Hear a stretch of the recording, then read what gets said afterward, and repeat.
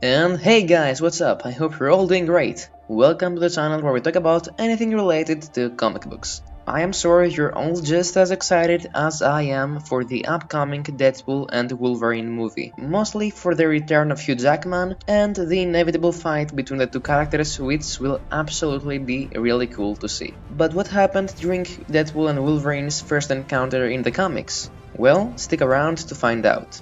Let's fucking go.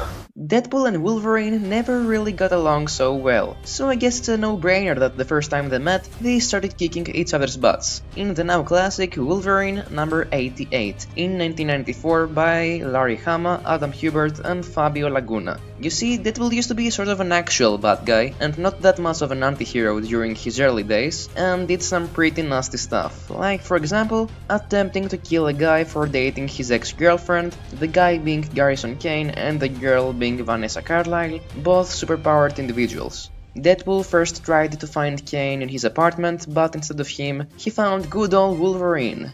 But the thing is that after having his adamantium skeleton ripped off by Magneto, Wolverine wasn't as strong as always, so it wasn't that hard for Wade to beat the crap out of him and go after the people that actually interested him. But just when he was ready to kill them both, Wolverine fully healed and saved the couple. Now it was 3 against 1, and seeing those odds, Deadpool decided to just throw them a grenade and leave instead of fighting. Surprisingly, their first wasn't even their most intense or entertaining fight.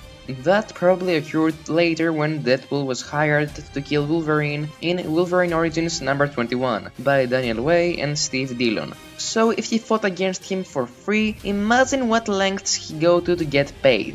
But this happens to be a pretty important story, so I don't want to spoil anything, but I'll just let you know this: he set up explosives inside a freaking duck.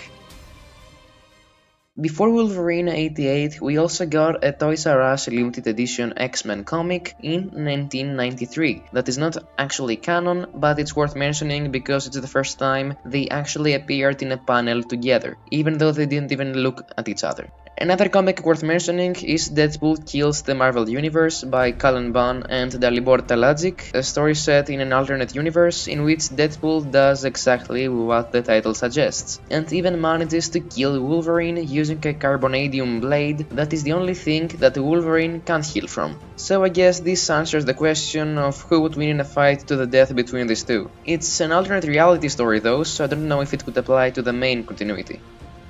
Since they had such a bumpy first encounter, you might be wondering what's their relationship nowadays. Well, Wolverine did free Deadpool from a Weapon X facility once, and Deadpool stopped being such a huge jackass. So after a few team-ups fighting werewolves and all this stuff, these two actually became the ultimate beer-drinking besties. Well, okay, maybe not besties, but at least they don't try to murder each other as often now. Yet they always manage to piss each other off, even when they're fighting side by side. But I'd say that it's in a more friendly than hateful way. So loving frenemies would be the best way to describe this, and this is the dynamic we'll probably see in the movie.